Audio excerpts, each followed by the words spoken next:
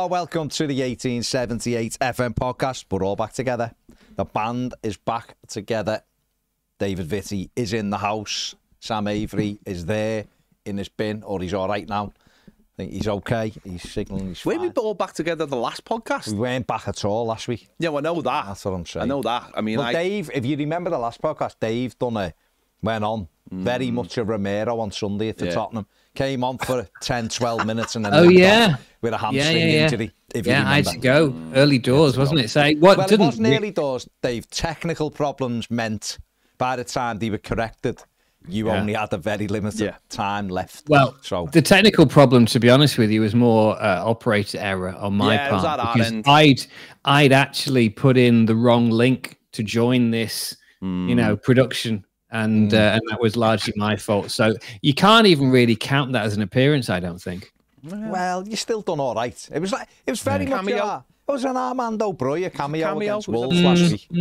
Show promise. Ran out of time. Singing Word Up and having a cod piece on. Why wouldn't you? Why wouldn't you? That's what I do. 86 reference there for the before I was born. Yeah, very much so. Yeah. Everybody say. Careful, copyright. Well, that's why I pulled out very quickly. That's a better cameo than doing what was it, Cucurella, where he had to change his boots after 12 minutes. I've had that with me, Mike a couple of times. Yeah, well, he was slipping all over the place, wasn't he? Yeah, didn't have a great day. Didn't have a great day. Percy just returned from Paris. I have. Where you informed me actually you didn't eat any cock this time because they didn't have any when you went there. No, but that's it. But I did. That's where I was when the Everton game was on. I was in a gay burger bar in Paris. It almost been likes there. itself. Have you? Yeah. No, I haven't. Hang on. Are you talking about Paris? I thought you went to Powys in Wales. Oh, you went to Paris? That's a very different bar. They've got a gay burger bar. I think it's a truck. It's a truck. It moves around. Is it a burger bar? It's like a breakfast bun place. Do you know, I keep thinking about jumping into this conversation, but every time I think about it, I decide not to. Yeah. Well, there's been two one-liners I've let slide by, Dave. I was literally just about to jump in, and then I kind of thought, no, do you know what? I'm actually I'm gonna protect whatever little broadcasting career I still have. Just stay away from it. Let it go. Let it very much. I've got a career. I'm going. That's where there's a great burger bar, which it's a gay burger bar. It's tremendous, and it does the cock burger. Unfortunately, they'd run out of cock burgers, and I was very disappointed because there's a dearth of cock burgers. The bread isn't like normal bread. It's more like a baguette.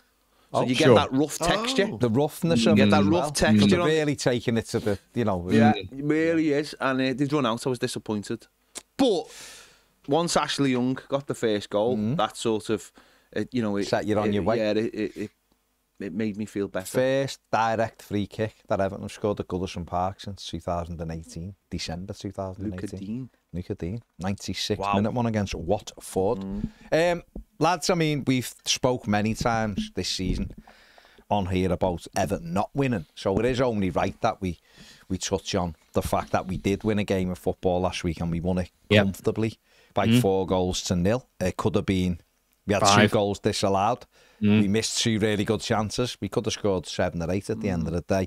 But Dave, it was a very much needed victory, wasn't it? Yeah, absolutely much needed victory. It was one that I didn't necessarily see us walking, if you like, for that expression.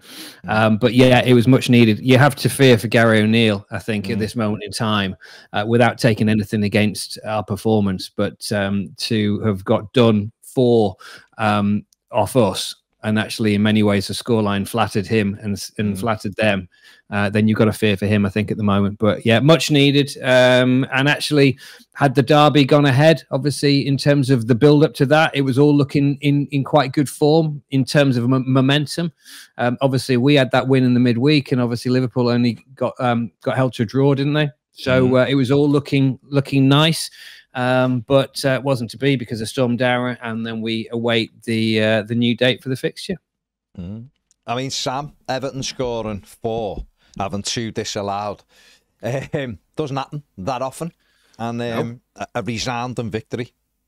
Yeah, it was great. I really enjoyed it. I took my lad on Wednesday against Wolves. It's his second ever game he's ever been to. The first game was the Southampton League Cup game when we lost on pens and we had 25% possession, and he loved that.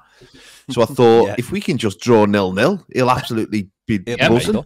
So we were driving there, and I like Dave said, I wasn't hopeful. I was thinking this is going to be a tough game, this, and Wolves go forward quite well, and I thought, we could get bounced here. Who knows what could happen?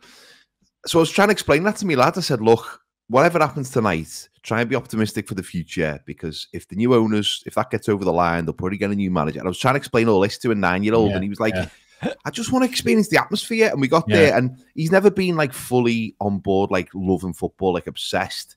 Haven't you got twins, Sam? Do you have to toss a coin as to which one goes? One of them's not bothered. Okay. He's just not bothered. Know which one it is. Absolutely, So, you know what? It's like a lottery when he turns up there, whether he's going to get the enthusiastic one or the one that's just really not asked. But it's like a social experiment, I suppose, because Zach now is very much into Everton and following the scores and stuff, and Ben is not bothered. So we'll see as their lives go in different directions, where the happiness kind of, I've got two boys, and Matthew, he went through about 15 games many moons ago and just went, this isn't for me, it's boring. And obviously I've got Zach as well, who's absolutely obsessed with everything and knows everything and stats and everywhere.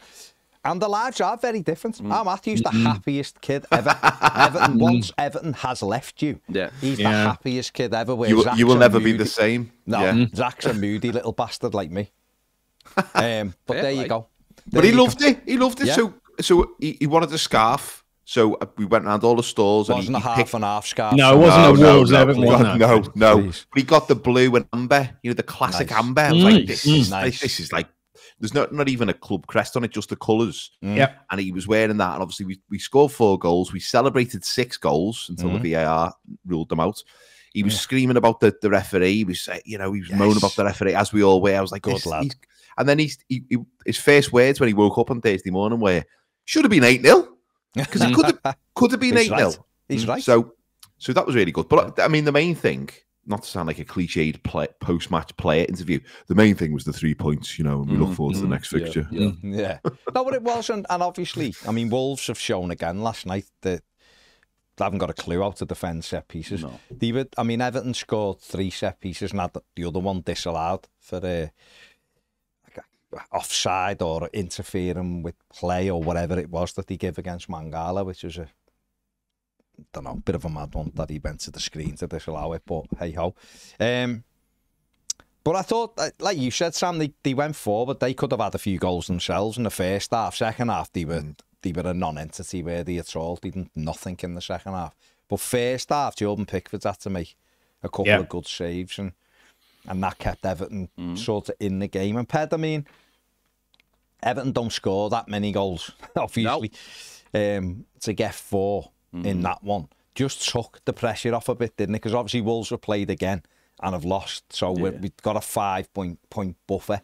And obviously Ipswich were winning 1-0 on Sunday with 3 minutes left and ended up getting beat as well. So even though Everton haven't played this weekend, the 5-point buffer is still in place. And that's, I think, going into these next 3 where it's quite conceivable Everton mightn't get a point. I'm not saying they won't, but 3 really tough games. I think what it does show is, I think we've said this loads, is like if Everton can win once every 3 games or 4 games even, the difference between that is huge. Like last year with the glut of wins. Yes, it was great, and this time last year we were going to win 4 in a row. And then we get to the end, towards the end of the season, win another patch of games. But if you could just win 3 or 4, it shows you the difference, because the teams at the bottom are quite poor. Yeah, I think certainly Ipswich and Southampton are really struggling. Wolves are really struggling, but you've got that thing in your head that they'll get out of it, though, won't they? They'll probably sack the manager. Forward plays are good. They'll probably bring David Moyes in or someone like that, and they'll make a fist of it clearly. So you've got that. Leicester have sacked the manager, and they can score goals. So there is still that thing of there's absolutely, we can't just go, we'll be all right. There is a worry there. But if we could win a game every 3 or 4 games, because obviously that run we've just come off. I mean, Sunday before, I was absolutely, you know, I'm sure we all were absolutely furious after the Manchester United game. Just the attitude of the players in that game and the attitude of the manager a little bit as well, and the subs were terrible, and just the you know, it was like the Chelsea game last season when we got beat 6-0, and then obviously that was just before the good run towards the end of the season, so maybe it was the kick up the arse they needed, and then not having the derby feels like it's just give us that little bit of breathing space just to enjoy this win a little bit more and take that into these 3 games, which are obviously really, really tough. But it just gives you that little bit of breathing room as fans, and I imagine as players and as the manager as well. Yeah, and so everyone's feeling just a little bit better, even though it's just 1 win. And it's a team, though. It's a team we should be beating. Wolves are in the bottom 3. They are a poor side. And it's a team we should be beating. And so to win that game and create that space between us and them is absolutely huge. That swing by getting those... It was an 8-goal swing. Yeah, exactly. Well. And obviously, you know, a 6-point game as well. So we just have to keep beating the teams we're supposed to beat, I'd imagine you'd say, because most teams are going to struggle against the better sides, especially as there are, you know, Chelsea's in great form, and, you know, I'm talking about the teams we're coming up against, but Arsenal are obviously doing all right, and we've just got to beat the teams we're supposed to beat, and if we do that, we should be all right. But that comes down to on the day making sure that we do have a go at those teams, and you know, we haven't done that of late. So it was nice to see us on the night go out and destroy Wolves. I'm listening to I've nearly finished it, the Thomas Frank. He's just done a interview, that High Performance podcast. Fantastic. Says, you know, go out to win. Never, ever, ever have I said to my team, try and, you know, want to play for a point, or, you know, try to think we go and try and win every game. And okay, their away form's not great, but that's because they do have a go at everybody. But it just showed me that Wednesday game that go and have a go at teams at Goodison, like you should. You'll beat most. Well, not. There'll be 3 or 4 right at the very top. Anything could happen, but, you know, if they click, they beat you. But Everton should never be in any kind of relegation battle, because Everton should be able to win 10 home games, even with this squad. And look at the league. Forest have done great this season, but they're not amazing, but they're in the top 6. And you look and go, we finished above them last season. Okay, they've made a couple of good signings, but this team, for me, and I've said it all season and I'll continue to say it, is far better than what it's showing. And it's far better, I think, than some people give it credit for. Or certainly, hang on, let me reword it. The quality of the player should be good enough to get Everton mid-table comfortably. And I think we've said it before, we've engineered ourselves into a little bit of trouble because of the manager, the way he's picked the team. The players have underperformed as well. You can't absolve them. No. But it was great to get that big win, because it was a massive win. It was a massive win, and we go into, I mean, Dave, the next 3, obviously, Arsenal away, Chelsea at home, and Manchester City away. They look 3 really difficult games, don't they, on paper? Yeah, and they're 3 games that any neutral or the bookies or whatever wouldn't fancy us in any one of them. However, I have a sneaky feeling that there is a point in there somewhere for us. I'm not quite sure where it is. But I think that there might be a point in there somewhere out of those 3 games. So we shall see. But, you know, back to your point, Ped, about the fact that, you know, Wolves are one of those sides that we need to be beating, regardless of whether they're in the bottom 3. Even if they're mid-table, they're one of those sides that we need to be beating, you know, because we need to be beating those in the middle order. You know, you wouldn't, in fairness, you wouldn't fancy us against any of the next 3 coming up and sides of that ilk. But those ones, you've got to try and get some points off. And you know, if we go into the next 3 with the right mentality, then there could be something there. You know, they shouldn't fear anybody. No, I mean, Sam, obviously, Chelsea at home, I know they're flying at the moment and their away form is brilliant, but with the Goodison crowd and that, we could make it maybe a bit uncomfortable for them. And City right now, I watched them on Saturday. They just look, listen, the 3 games is a big turn for City. They could have won the next couple and they're flying again, but I watched them Saturday and they look so frail. Certainly off set plays, and that's, I mean, Everton have scored 57% of the goals have come from set pieces at the moment, so who knows? Dave might be right. There might be a couple of points in there, you know, come come that Manchester City game. But the other thing as well, to ask both of you, but start with Sam, the points I've just said, but also it looks in sort of like the next 7 or 8 days that the takeover will be complete as well, and how much of a boost do you think that'll be for the football club? Well, I think City do look fundamentally broken, don't they? The unfortunate thing is a fundamentally broken City is probably still better than most teams in the league. But it's not the kind of fixture where you look at with like, well, there's no point, you know, what is it, an expected loss, that horrible phrase that the Machiri came out with. But it is, I mean, if that was at home, I'd be thinking, just get at them, and it's not at home, so it's going to be tricky. Like, but who knows? Because festive fixtures can go all sorts of different ways for a number of reasons, can't they? Because you know, it always throws up a couple of odd results. I think the Chelsea game's an interesting one at home, because I think there's a chance to get something there, because I know they're brilliant going forwards and they do look really strong. But at the back, they look a little bit frail at the back, or there's a mistake in there, you know. And if we just water down that left back side where Cucurella plays and just make sure we win the toss, then that first half could be very fruitful for us. I thought Brien looked really good when he came on against Wolves, and I know I don't want to go over the top, but I think he looks like possibly one of the best players of all time. Definitely, without going overboard, like one of the greatest players that this planet has ever produced, easily, and will ever produce. I'll go on record and say he's the greatest ever Albanian player to be born in Slough. I think you might be. I think you might be right. That's no mean feat. I will argue that point to anybody. I think one to argue against. You can't really argue against with facts, can you? But I think, not going over the top, obviously being serious for a second, is that when he came on, he did look like he had something different about him. You know, he was running in ways that Dom doesn't run. He took the ball down a couple of times from like just the first time, and he looked like he could beat a player. He ran at the goal. He set up Jack Allison for what should have been 2 tap-ins, and Jack Allison was wearing flippers or something and just like ballooned it into the Gladys Street. Can he play against Chelsea though? No. So right, okay, so that's you know, that's my point. Might be available. Yeah, and you know, I just think you know, Dom's looking like less effective every time I see him at the moment, and you know, for a number of reasons.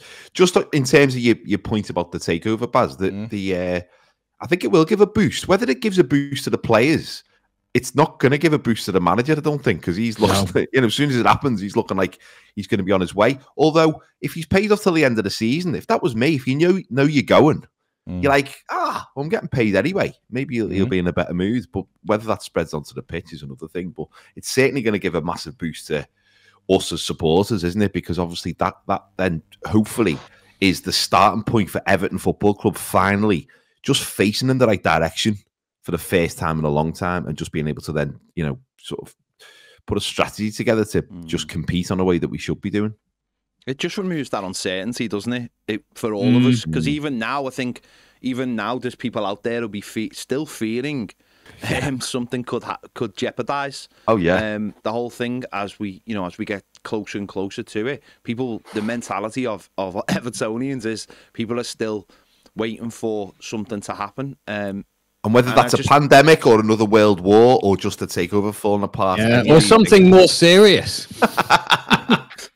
I just think that it's there. It's just, that's the mentality, isn't it? And once we get over the line, and once we've got the new owners, and then things can move on. Because we've just been stuck, haven't we? We've been stuck in like Ripley in that bloody pod at the end of Aliens, just drifting through space, aren't we? Yeah. That's all. That's all we are, basically. You know, in our skimpies, while there's a cat lying on top of us, effectively. But what do we suspect will happen? Supposing the takeover, what they reckon is about a week away. Do they? Is that what they're saying? Yeah. So again, in broad strokes, supposing that obviously the takeover happens this side of Christmas, and let's suppose as we think Sean Dyche is dead man walking, and let's say that he is replaced in the early part of the new year, who do you think sees us out for the rest of the season? I mean, because you mentioned Moyes there before in terms of possibly going to Wolves. Should Gary O'Neill get the bullet? You know, I think that's the $1 million question, isn't it? It's whether, I would like to think that whatever comes next is already, the wheels are in motion. Because I think personally, and this is my personal view, that I personally formatted, in my own mind, personally, is I think we have to start looking long term and have to get off this cycle that we've been in since possibly. I mean, I wouldn't say since Carlo. I'd probably say since Carlo was appointed. In many ways, we have to start looking long term and start believing in ourselves as a club and believing that the manager that comes in is in there to do a job over many years. Because if you appoint another David Moyes, if you appoint another someone like him, you are just creating another small cycle of we are just trying to stay up and we're not thinking about what comes next. And I think at some point you have to put some roots down and say, no, we're going for this. I was talking to my dad about this. Like, my dad's 72. He's seen, everything at Everton. And even he was like, listen, if the worst becomes the worst this season, you still have to just go with it. You can't just keep saying, we're just bringing a manager in to stay up. And then what? Like we were talking, even he was at the mind of like, no, we have to start looking ahead. And that plan has to be put into motion. And wherever that plan takes us, so be it. But we can't just go, we have to stay up. We have to, because the reason why for me, most of that was because we've got to get the stadium built, haven't we? We've got to have the money to get the stadium built because that's our future. Well, the stadium's built. It's built now.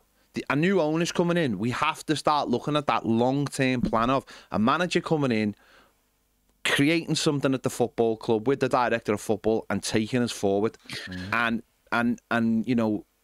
starting to enjoy football once again as a long-term thing. It wasn't so much that, Ped. It was more to do with the fact that just whether, and I totally agree with you. It's about having somebody who is a long-term proposition, somebody who's going to put down some roots, somebody who we see actually managing this club for the next 2, 3, 5 years, that kind of period of time. It was just the fact that if the Friedkin group come in imminently and they feel that Sean Dyche isn't for them, whether their choice of number one target would be available now, or whether it might be somebody who's available in the summer, let's say, and they need to have a shorter term, a short-term plan to see out this season. That's all I was sort of intimating. I'm not suggesting that Moyes would be brought in or somebody like him now as being the man who is their long-term prospect. But would you wait? So would you wait, Dave? Would you wait if whoever you want isn't available now? Would you just wait and see out the season with Sean Dyche? I don't know. Is the quick answer to that? I really don't know. Coming, Dave. I don't know. I don't know whether that's the right thing to do, or whether or whether you do chop, and because the alternative also is not necessarily the right thing. Do you put in somebody for the next few months? I don't know. And obviously the costs associated with that, the cost of dispensing with Sean Dyche and his team when we've got limited resources. I honestly don't know. Is that just a get away from Sean Dyche, or do you fear continuing with Sean Dyche is going to keep us towards the bottom of the table, or are you thinking we need to get away from this style of football or this human being? I think we all agree and that we need to get away from this style of football and this sort of mentality, and obviously the parallel that you drew with Thomas Frank before from a winning mentality is what we're after. But I suppose my caution in all of this is the fact that chopping one for something else which isn't quite right continually over and over again isn't always necessarily the best thing. So in terms of, well, if the question is, do we need a new manager to take us forward? Yes, undoubtedly we do. Do we want that new manager in January, or do we want that new manager in the summer? I can't say for certain which is the best way to go about that. I think it'll be Graham Potter. Okay. Personally, I think he's one who's available at the moment. Thomas Frank looks like he's the kind of character who could easily manage Everton, whether Everton are going to pay But I think that's the point Dave's making, isn't it? If you've got a Thomas Frank and he's not available in the summer and he's your number one choice, do you sacrifice your number one choice for your number two choice? That's the thing. But that's who, then it becomes down to who's the number one choice, doesn't it? Yeah. What about you, Sam?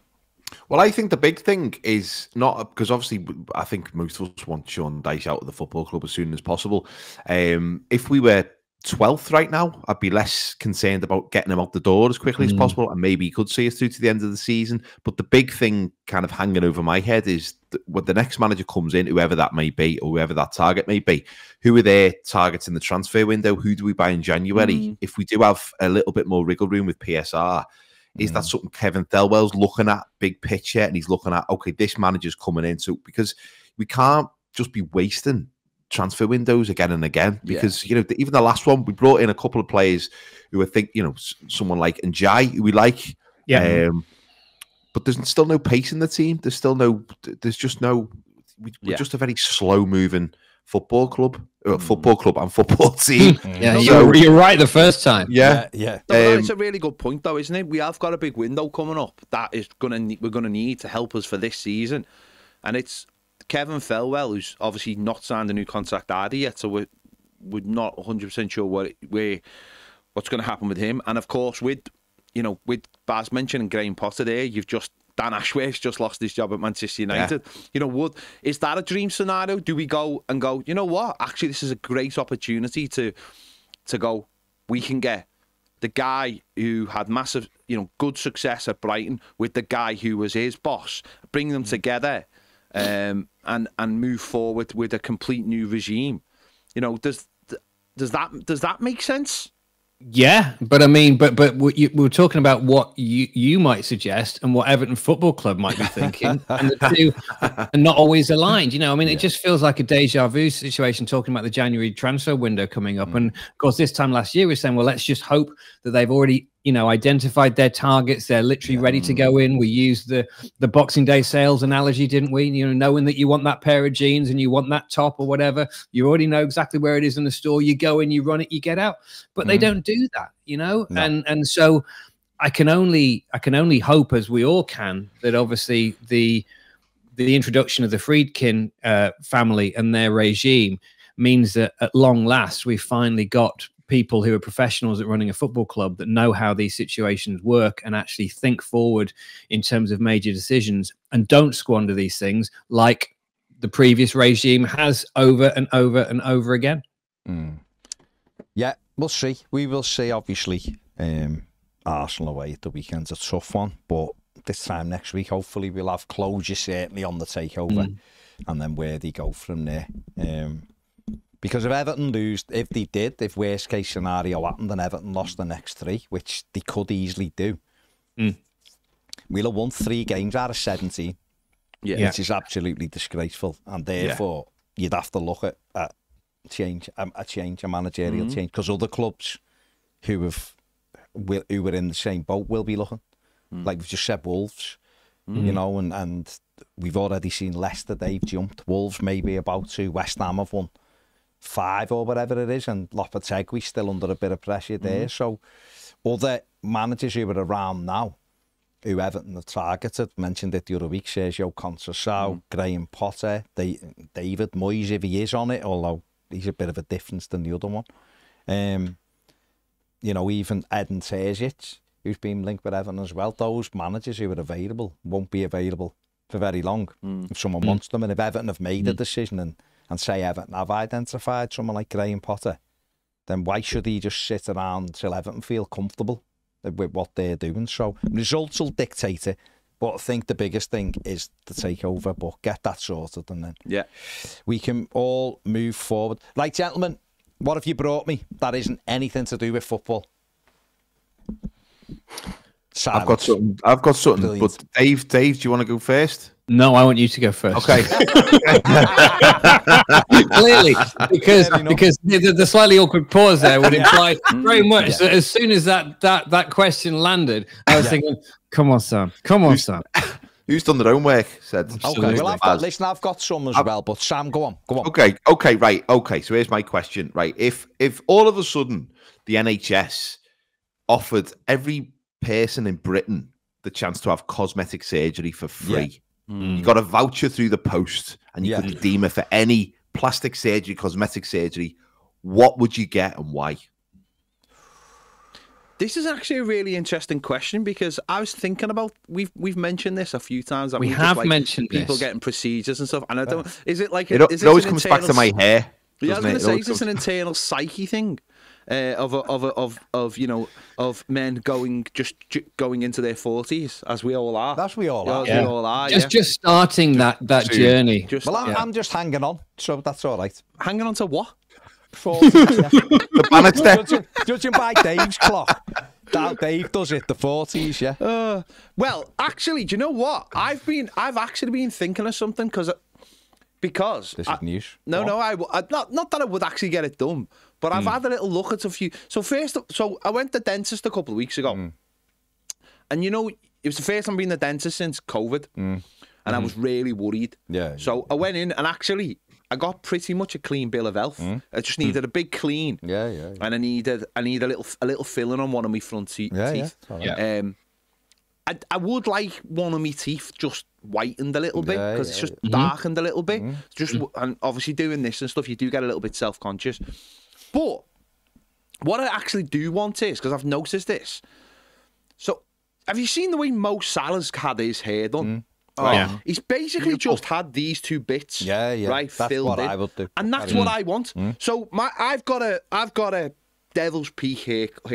Widow's peak, whatever. Devil's. Some sort of peak. Devil's peak. The peak. Devil's Dyke. Yeah. Maybe. So I would actually like these two bits filled in. So I've got like a clean line. Yeah. Because otherwise, I know what's going to happen. It is going to start getting a little bit further back and further back. Exactly. Mine's well on its way. So, and I do grow me hair a little bit over just at the front to cover one of them, so it's clean. I don't like that idea of having your hair all back and seeing loads of fod.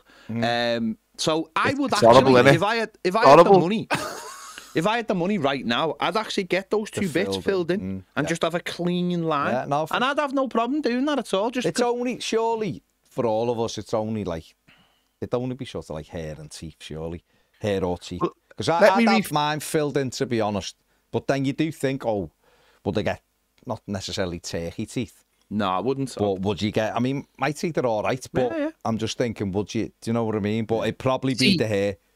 To be fair. Go on, Dave. See, I got my teeth altered since we've been doing this podcast, not in a turkey kind of way. No.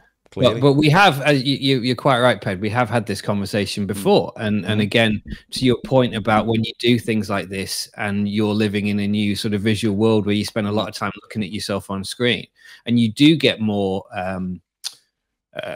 self-conscious, I suppose, of little imperfections should they exist. And so I had those brace things put in the last year, and they've straightened all my teeth up, which is tremendous. It's been a good thing. I mean, other than that, looking at myself here, I don't think there's anything else I could improve on. No, Dave. I was thinking that, Dave, to be fair. Why would you? I'm really impressed with the level of sort of self-reflection and deep kind of this is kind of what masculinity is like in 2024, isn't it? Where you're on it. I wasn't expecting this. I was expecting ridiculous answers, because my answer was going to be I'd get loads of fake muscles pumped into my arms. Like that.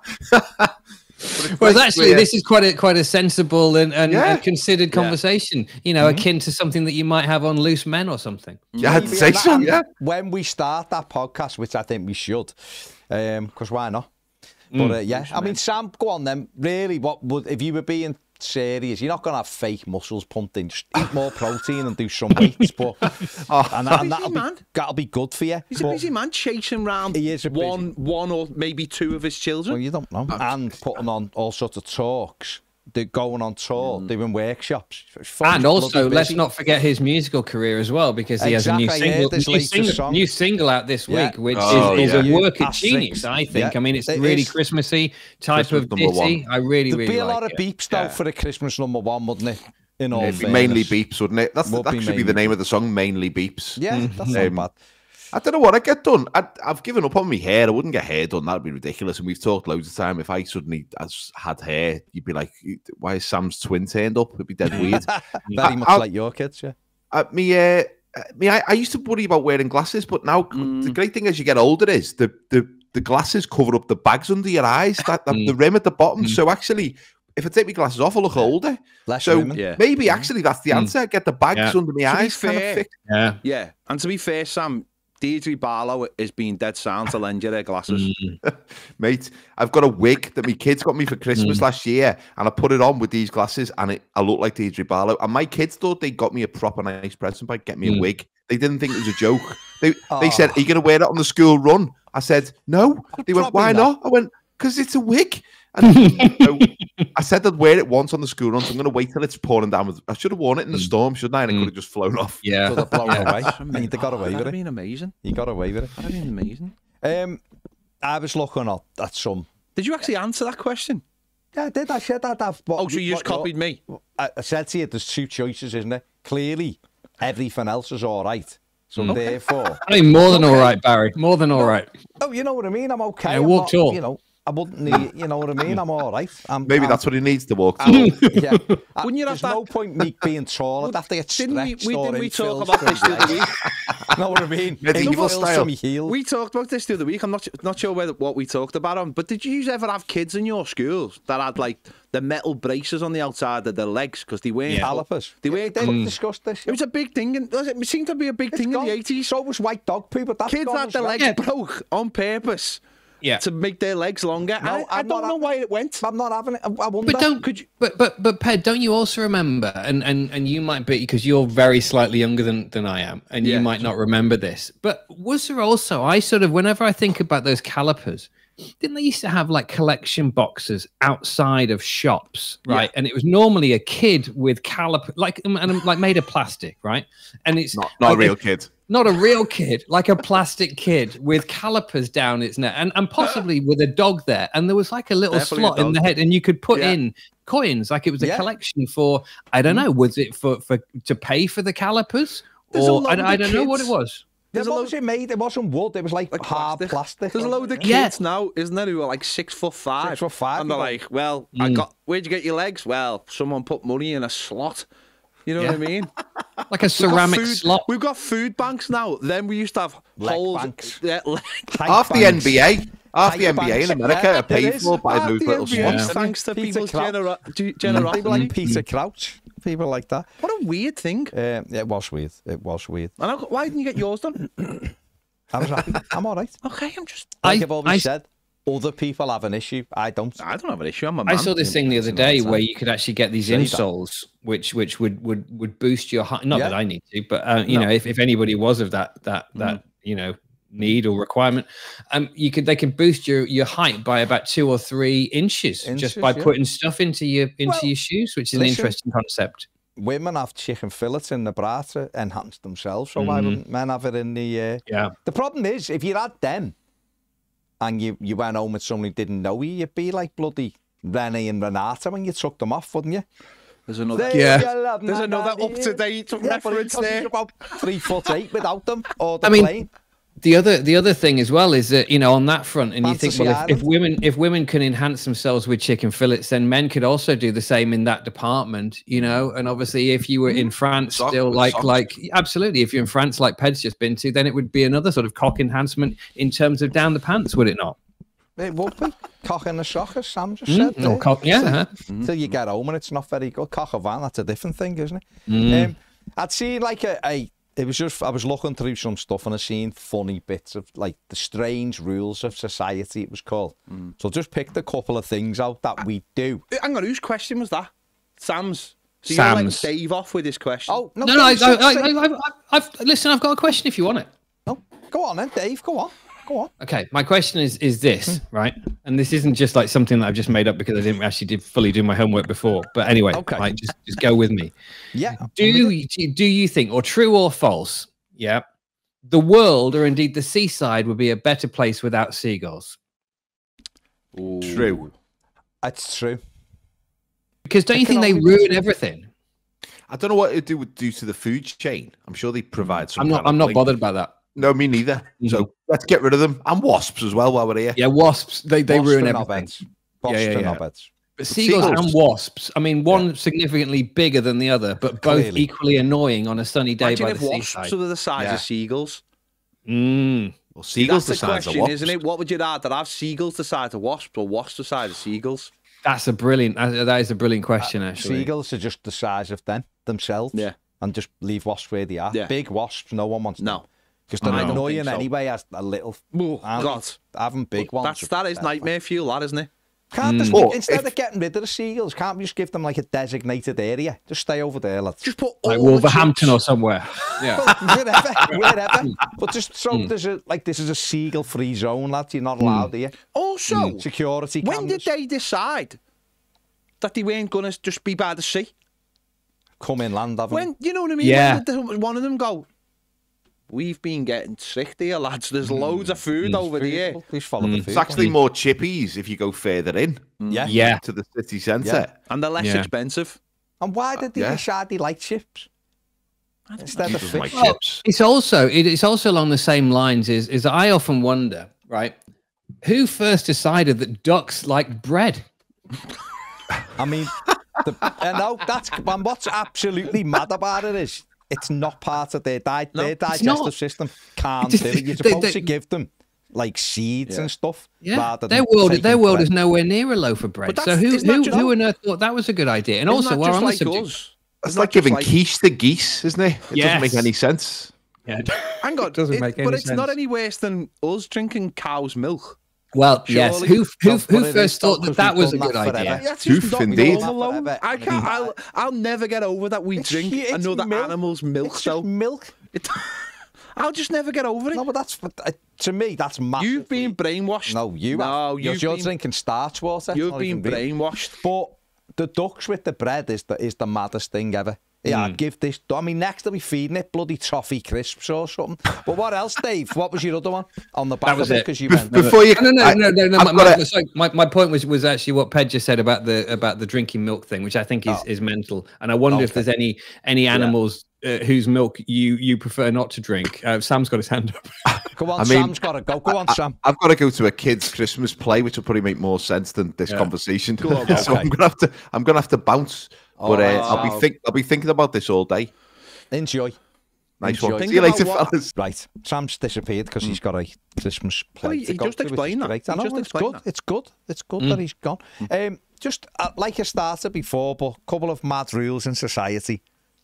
Right, why do we clap to show our appreciation? No, when you stop and think of it, why is that good? That's actually weird because my missus was watching Wolf Hall the other night, which is the most boring program in the world, by the way. It is, but it's boring as hell. You know, Henry VIII. It's got, honest to God, apart from having 6 wives, it's shite. Literally shite. All right, you brought a new religion in, big deal. Shite, mate. Yeah, we only brought it in because you could get 6 wives. To knob someone else. That's why. But there was a bit in that, and they were all clapping, and I was like, because someone had done something, like probably killed someone or something. Yeah. And I was like, how far back does clapping go to show the appreciation? But why is it clapping? You stop and think. Yeah. Because this comes to me, you know, when we mentioned, someone mentioned the pandemic before, and when we were allowed out for an hour to have a walk, I mean, which is when you think back, it's berserk, but hey ho, and we were out one night on a Thursday. Oh, yeah. And so we stopped and people were outside hitting the wooden spoon on a pan, right? Yeah. Which the first week I sort of got it, but as it went on, bringing pans out and clapping. And that I remember stopping because we did and we clapped everyone else, and I'm thinking we're clapping here. But it looked out that people were outside hitting a pan. Yeah.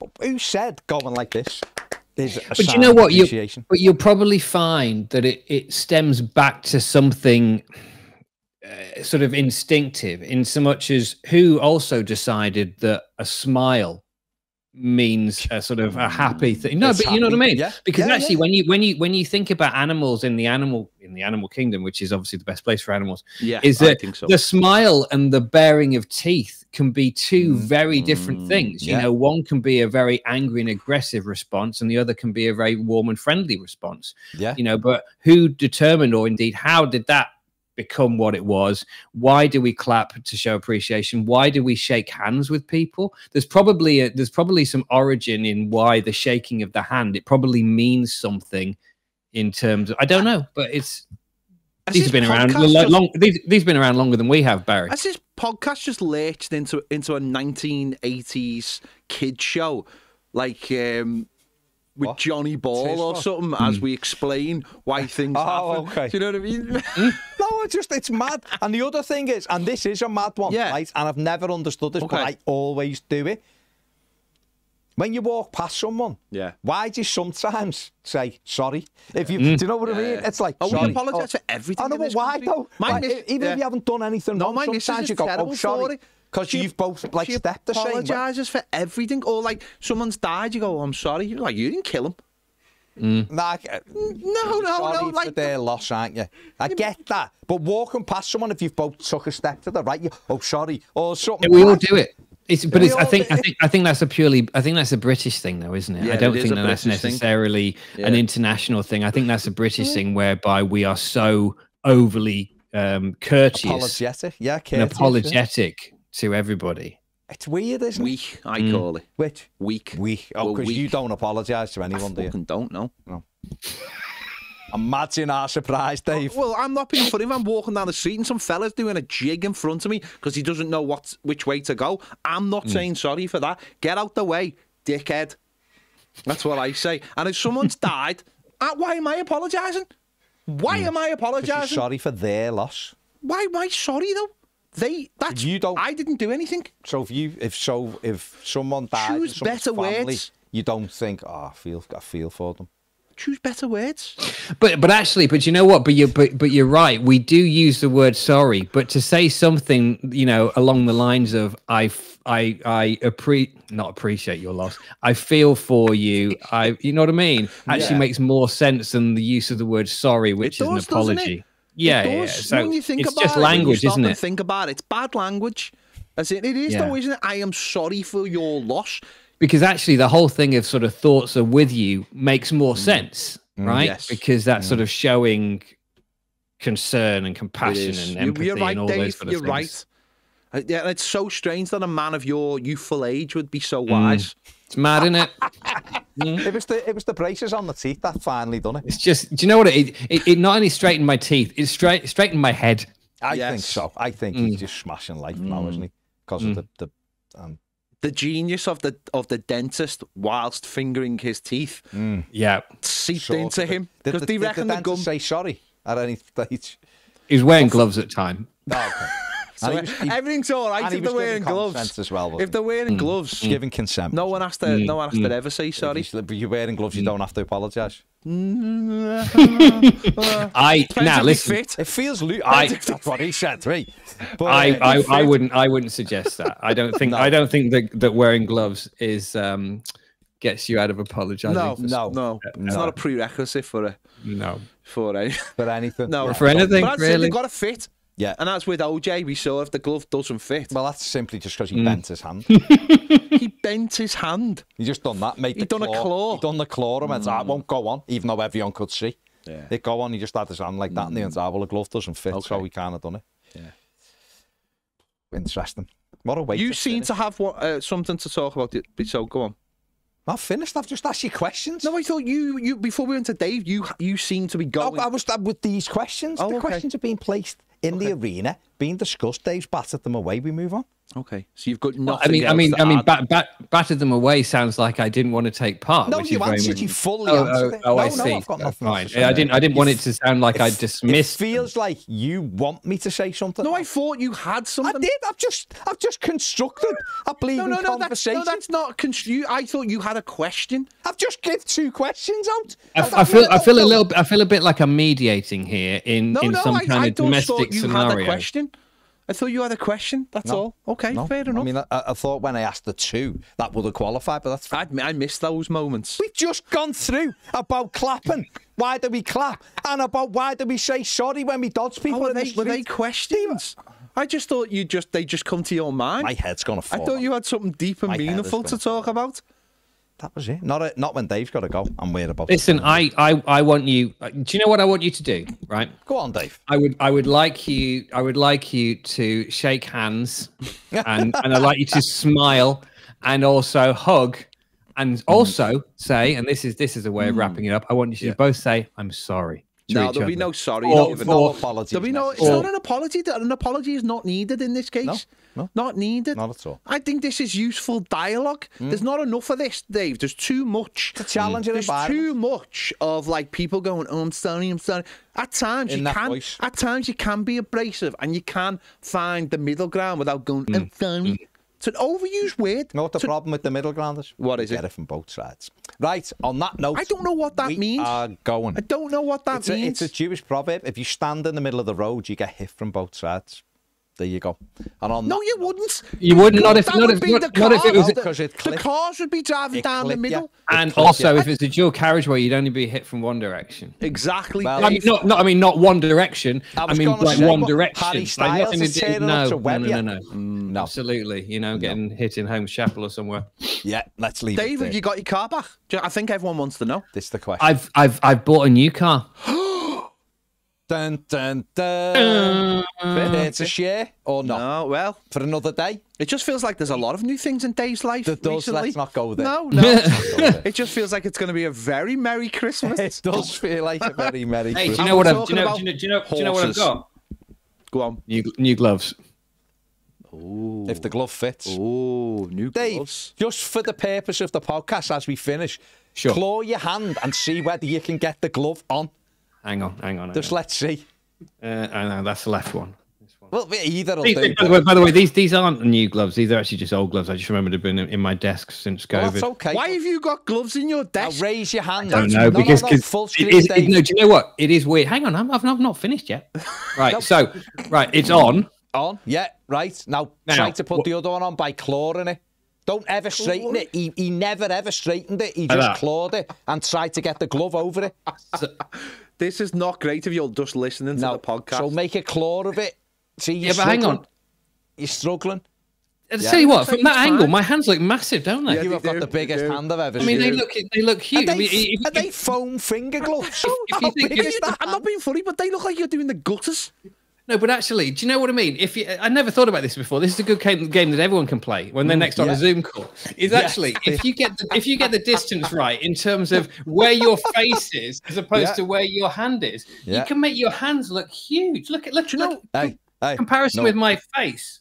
No wonder she was happy in the picture. On that note, just say one thing before we go. If you were on a Zoom call with someone you didn't know and they pulled a pair of black gloves out of a drawer, would you just be a little bit worried? Just a bit perturbed. Like just slightly uncomfortable. The next thing they bring out is cable ties. Cable ties. And then a silencer. That wouldn't be arsed, but the silencer, they'd be over quick. Not be arsed off the silencer. On that note, let's just leave it there. I'm gonna do a really massive hand wave goodbye. Dave and his big hands are now waving. Right, let's leave the podcast there. We will be back next week. Thank you for listening. Like, subscribe, do all that good stuff. Thanks to Dave. Thanks to Sam. See you later. Bye.